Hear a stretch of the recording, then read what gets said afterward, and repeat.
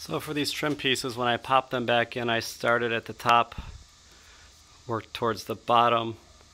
Before I did that, the clips that were here, I put both of those in first just to hold everything in place and start to align everything. But once these ones are lined up first on both sides and work your way down, everything will kind of snap in place.